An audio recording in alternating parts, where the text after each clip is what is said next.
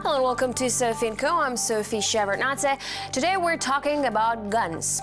The issue of gun control divides U.S. public opinion. All too regular shooting rampages inevitably end in fierce debate over American rights.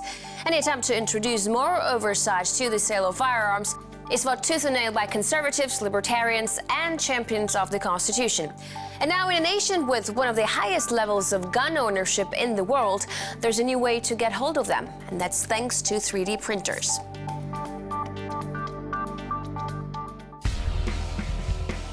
Up to 300 million guns are in civilian possession in the US. Over 30,000 people die from firearms every year. And when shootings make world headlines, many Americans question whether the freedom to be armed is worth the freedom to be killed. Is the right to carry arms crucial to being American? Or is it the nation's curse? Are guns guarding freedom or putting the innocent in danger? Cody Wilson, the man behind the design of the first ever functioning 3D printed gun. Cody, it's really great to have you on our show today. So just in a nutshell, why did you make this gun? Sophie, thank you. The gun was, I guess, a really great and visual example of political thought practice. We didn't just want to talk about the way we imagine the future. We wanted to kind of invent that future and then project it into the internet and have the world deal with it. But then, you know, I'm thinking, obviously you wanted to shake things up, but there are so many other ways to shake things up. Like, why a gun? Well, you could have done anything. You could have made a 3D printable, affordable pacemaker, for example. One, I'm not thinking about product design, consumers, like productivity, demand. I'm not interested in creating a product to be consumed. I'm interested in, again, like changing the coordinates of certain political realities. One of them that's close to my heart and the hearts of my partners is the gun issue in America, specifically in America. It was, conceived in the United States, where we did it, at a time where the United States government was thinking about banning assault weapons and further restricting the ownership of firearms in society. We thought, you know what, we can be more effective than politicians in a certain degree. We can even blunt the paradigm by publishing the plans to an infinitely replicable gun on the internet. And so we thought, okay, instead of becoming a politician or voting or doing the traditional forms of these conceived forms of political action, we could just attack instead of start things in any other way. But so I understand the whole notion of the Liberator is, from what I understand, is to undermine the power of governments, the establishment, to democratize things, right? So tip off the balance, basically give more power to people versus the state. But then what you get at the end of the day, I mean, one of the consequences is that you're labeled one of the most dangerous men in the world. When you're getting into that thing, were you thinking about that at all? Were you ready for that? Well, it kind of happened in reverse, actually. I mean, in December of 2012, Wired magazine named me one of these dangerous people. I mean, this was while I was just talking about printing a gun, right? I mean, I didn't print the gun for almost 6-7 months later. Honestly, the thing for us is, yes, there's this, we named it the Liberator. There's a bit of historical poetry there, but when you do a bit of digging, it's a wartime psychological operation. What we thought the Liberator was at its most essential is a signal of the future and of the consequences of the distribution of digital manufacture. It's not necessarily that a gun-specific project. I mean, I've often talked about Defense Distributed as not even being a gun project. Really, it's a kind of blunt way of demonstrating the anarchist potentialities of distributed manufacture and digital manufacture. Right, but we're talking right now about a gun project, which gives the whole notion a particular edge, I would say. Is the society ready for the liberation you're bringing it to? I mean, maybe you're a bit ahead of your times, don't you think? Because I'm thinking like regular folks are, for the most part, uneasy about the possibility of anyone making a deadly weapon at home. Do you know what I mean? I think most people are apolitical and their opinions aren't even worth counseling, I mean, and in fact, like, it's not consequential whether they're comfortable or uncomfortable with what certain people, certain activists do. I mean, most people just abide. So we're interested in pushing at the margins of technology, at the margins of politics, in this environment that we believe is somewhat post-political. The United States, as a warfare surveillance state, has an oppressively strong Cold War era regulatory export apparatus, among other things. It wants to manage the internet. It wants to spy on every government. It wants to, it wants to have every partner in the world bend a knee. And we believe, that's not the only role. That's not the only player in society. There are other ways to do political projects.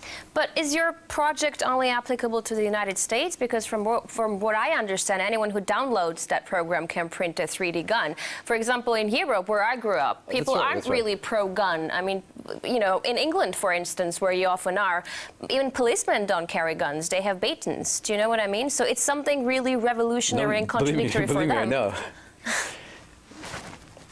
I'll tell you, the project, at first couldn't get any traction in the U.S. because there's a level of comfort, a much higher level of comfort with guns in society. And so the only kind of attention we were getting was from like the German press, the UK press, you know, the Guardian, the Telegraph, and of course some Russian press as well.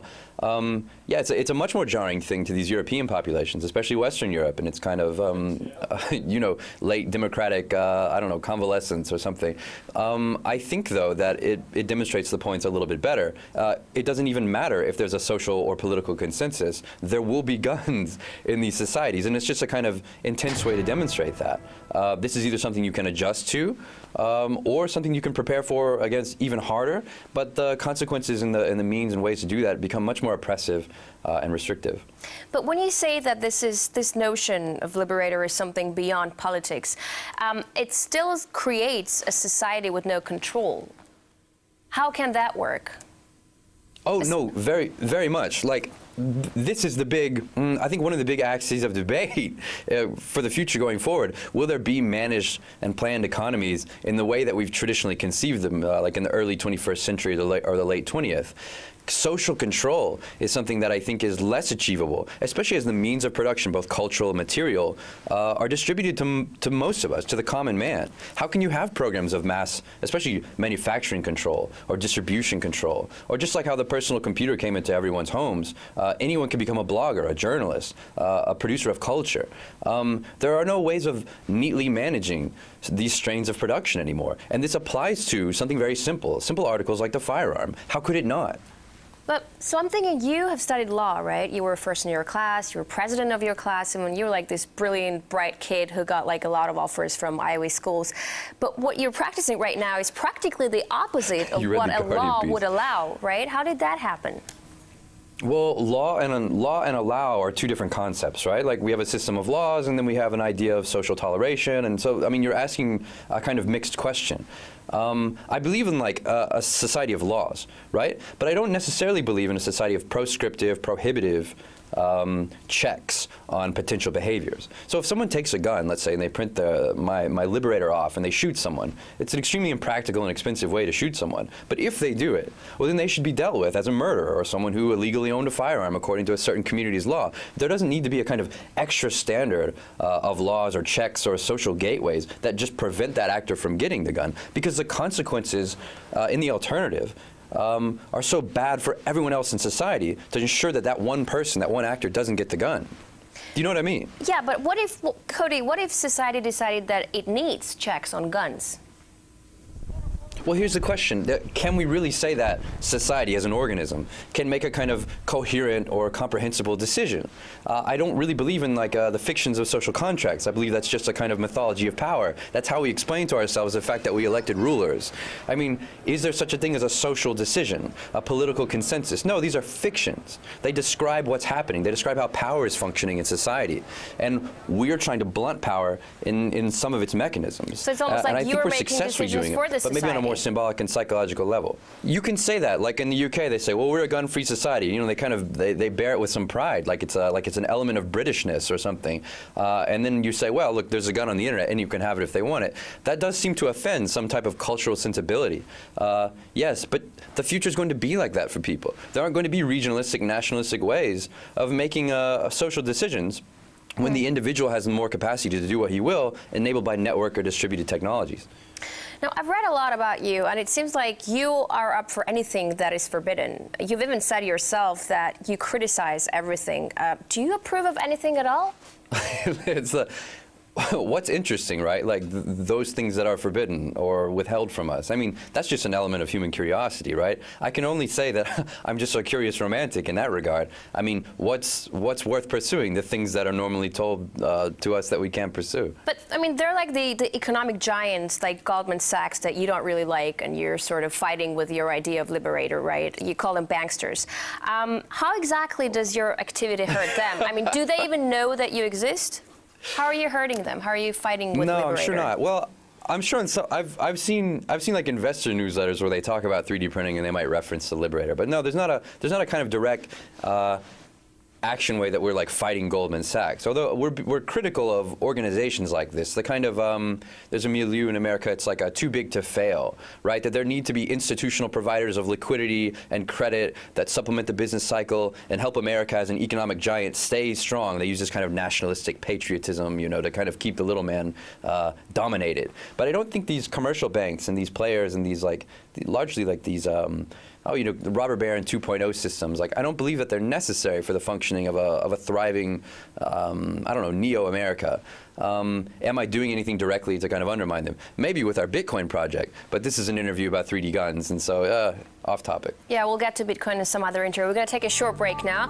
We'll be back with Cody Wilson, the man who bought the world the first 3D printing gun, and we'll talk about gun control and responsibility that comes with freedom. Stay with us, guys.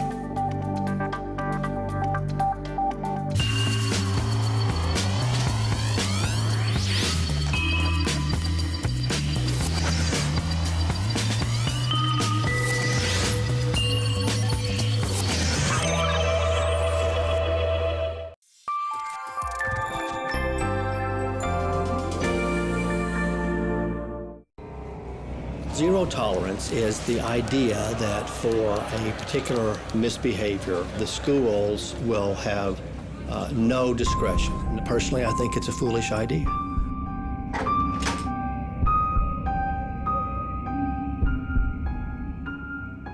The United States has a prison industry, and it's not just the government, but we have private companies that are huge and make a lot of money.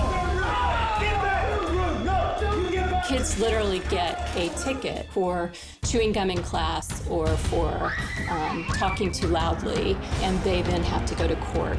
It just seems like we have over-criminalized things, and then we have over-responded disproportionately to things that even should be crime. We can push them out, put them in prison, they will get out, and they will have learned nothing.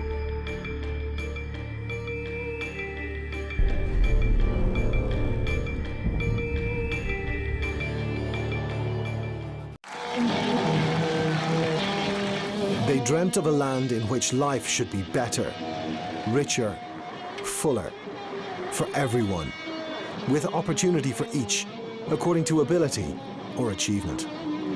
They should have been welcomed as heroes. I came home, there was no follow-up call, there was no check to see if I was okay. My insurance had been canceled.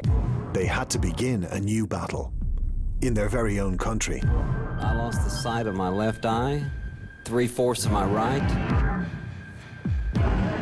and I lost my left leg. They have no status. They're not military, they don't have rank, they're not in uniform, they are looked upon as slaves.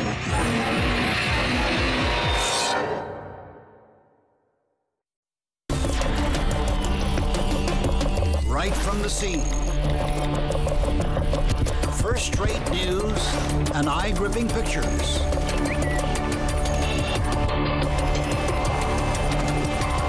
On our reporters' Twitter and Instagram.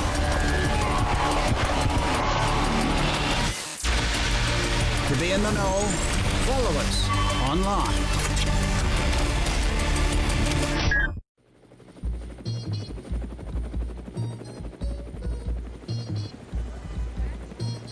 It was a terrible mistake, and we're working very hard to make up for it. And once again, we put something on the air. It's a flat-out lie. Have you ever had sex with Governor Rick Perry? No, wait. Do not answer that. I want you to watch what we're about to do, because you've never seen anything like this on television.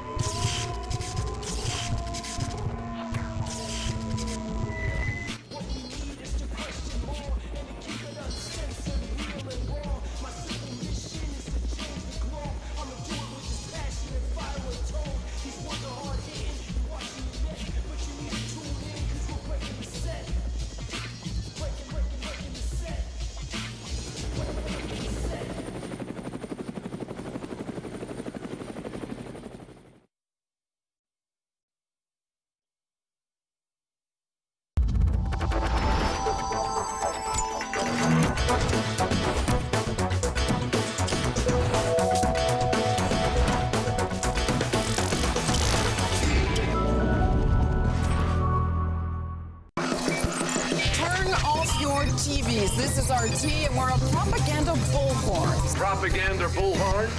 That is the state-sponsored Russia Today program. Just words, but that should be enough, right? I don't think I'm going to analyze this further. That is just ridiculous. Non-answer to my question.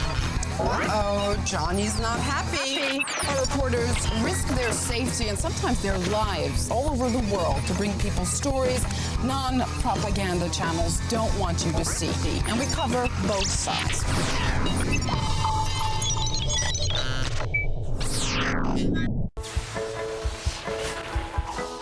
Your friend posts a photo from a vacation you can't afford. Comment indifferently. Your boss repeats the same old joke. Of course you like it. Your ex-girlfriend still pens tear-jerking poetry. Keep calm. Ignore it.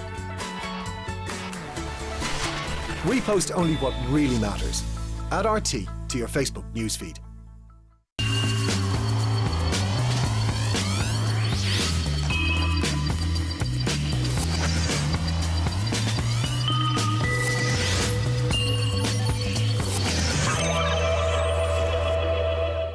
Back with Cody Wilson, the man who created a 3D printer blueprint of a functioning handgun. Wow. Now, everything that you're describing to me, talking to me about democracy and your ideas of why the Liberator should be out there, it seems like that you don't even support the concept of democracy, right? You're more of an anarchist. I'm critical of it. If people want to live in like a democratic society or organization, more power to them. Free association is a beautiful thing, but as especially Western late capitalist democracies are concerned, no, these are like oppressive superstructures which are leading toward autocracy and relative totalization in terms of state power. Right, but then what is your ideal world? How would you change the system, except in America, you will be just arming everybody who's already armed, because everyone has a gun in America. So how would you change the system? I know there's a kind of like, there's an ennui about it, right? It's, again, defense distributed isn't about personal armament. I mean, the best first thing you can do to get a gun or arm yourself isn't to download that Liberator. The Liberator is kind of like the right flyer of an alternative future, like alternatively conceived. It wasn't supposed to happen, says the progressive. You know, well, how did this come to be? No, the point, I guess, my alternative would just be balkanization. There's an American concept called federalism, which is the idea that like distribution, smaller centers of power, lead to better outcomes, just socially speaking, not even politically speaking here. If there can be smaller petty tyrants instead of larger, fewer so tyrants, tribal culture. This is a better outcome for the common man. not tribalism directly, okay? The connotations there are a bit like jingoistic or something. But literally that, government is better at smaller municipal levels rather than a state level, better at a state level than at a federal level. Do you know what I mean? But yeah, but Cody, wouldn't it be like going backwards to history? Because we all started as tribal societies and we've progressed into federal and feudal societies. So wouldn't it be like regressing back to the past? Well, who's to say we haven't regressed already? I look around at the economic situation today and think to myself, isn't this kind of like Marxist feudalism or something? I mean, am I not really just a serf of some type of moneyed class? I mean, I just have better, like, I don't know, entertainment. I can watch Game of Thrones, but am I not still dominated in some sense? But to take that joke away, or like, and to be, I guess, a bit more serious, the idea that you're projecting is ideological, that there's a certain linear history to the progress, that history is kind of moving in stages of development. I'm seeing nothing but, from my perspective, a train in perpetual derailment, retrograde, abuses of liberties, and that there is no concept of real human rights. It's just something we use to go like bomb Iraq or like take over a country or assert our economic dominance. I'm seeing like a slide toward barbarism, not toward civilization that you're implying. I'm doing everything I can to maintain the distance that separates us and keep our humanity as individuals. Among those things like that I think is essential is maintaining the capacity for self-preservation and ideological conflict. The Liberator is, I think, a great prop in that conversation. Well, you always talk about the Liberator as a concept, as if it wasn't like a concrete thing that you can actually print out and hold and put in action. So I'm going to talk about it as a concrete thing. It's called the Liberator for a reason, like you've said. Who has it liberated so far? It's called Liberator, so you can use the verb. It can be a liberating device. I mean, you can use it to kill someone. You can also use it to, you know, begin a discursive practice or free your mind. You know what I mean? I don't mean to be all like Tim Leary for you here, but basically, the question is kind of a bait. Has it liberated someone from a culture? No. I mean, especially as we traditionally conceive how liberation functions in the modern world. No, it hasn't been used to overthrow governments or, you know, like used in a terrorist act against, you know, some kind of like rogue state. No, that hasn't happened. But yes, it is a real thing. I just shot them this morning with National Geographic. You know, I mean, it sparks. You know, it's a living, breathing like mechanism. You know, like it shudders. It almost breaks. You know, I mean, it's. Yes, it's a real gun. It functions. It's a very physical thing.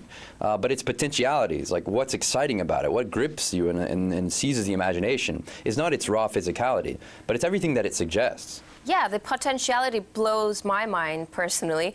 Let me ask you this. Are you ready to go to prison for your ideas and ideals? I have no need to be a martyr. If it needs to be some kind of like, oh, are you principled enough to, you know, stand when they tell you to denounce what you believe and go to jail? You know, that's not happening.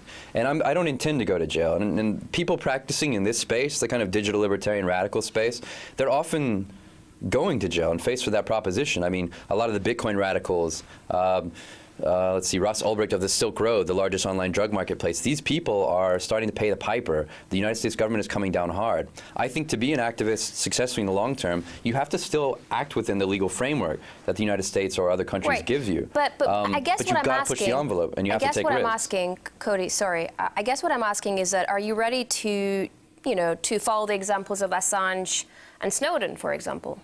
I mean, they did what they did for the greater good of the society. Oh, no, I know. Oh, well, it's great that we agree with that. I believe that Snowden and Assange both did what they did for the greater good, and that the world is a better place, more informed and capable of responding. They were ready to entail the consequences.